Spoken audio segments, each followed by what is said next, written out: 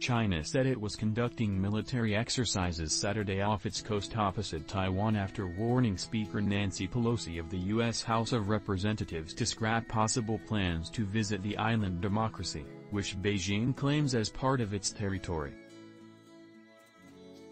The ruling Communist Party's military wing, the People's Liberation Army, was conducting live-fire exercises near the Pingtan Islands off Fujian province from 8 a.m. to 9 p.m., the official Xinhua News Agency said.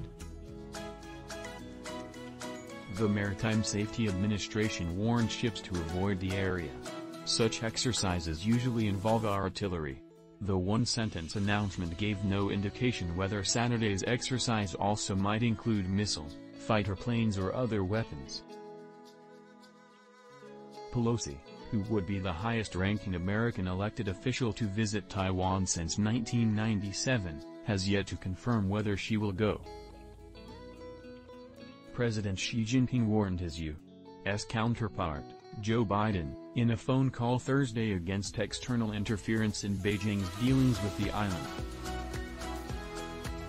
Trending story continues below. Advertisement China says Taiwan has no right to conduct foreign relations.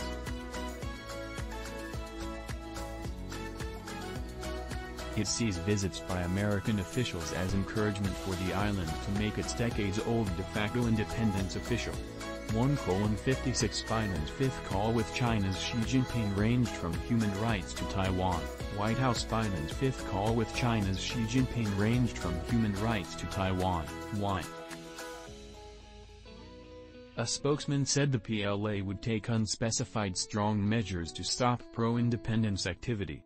The PLA has flown growing numbers of fighter planes and bombers near Taiwan and has in the past fired missiles into shipping lanes to the island.